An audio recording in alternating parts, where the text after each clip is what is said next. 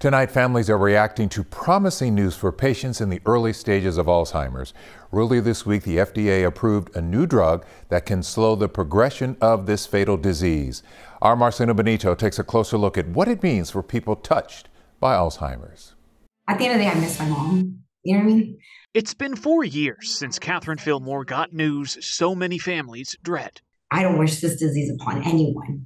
Her mother, Amalia, has Alzheimer's. As her caregiver alongside her dad, she's watched her mom slowly fade. Just enjoying her while I can, while she still remembers me. Families like hers across the country have been praying for new treatments. There's new hope for people living with Alzheimer's, a disease that affects almost 7 million Americans. This week, the FDA delivered, approving a new drug made by Eli Lilly, known as donanemab. It'll be sold under the brand name Kisunla. This is a very, very big deal in terms of the treatment of Alzheimer's.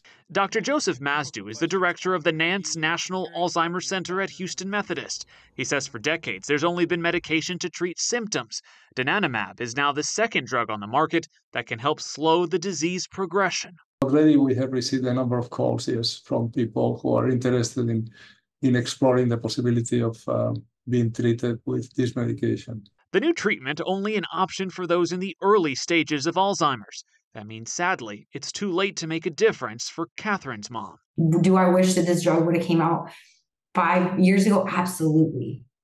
But that's not my story, but I hope it's someone else's story. But it does give her hope for the future and for families just beginning their journey with Alzheimer's. Doctors hope it encourages more people to seek out early diagnosis. One of the first warning signs is becoming more forgetful. The earlier you are in the disease, the more you can actually do to improve your quality of living with the disease and at least slow things from getting worse. That was Marcelo Benito reporting. Now, if you have questions, need information on local resources or assistance, there is free help available through the Alzheimer's Association. That 24/7 helpline is 800-272-3900.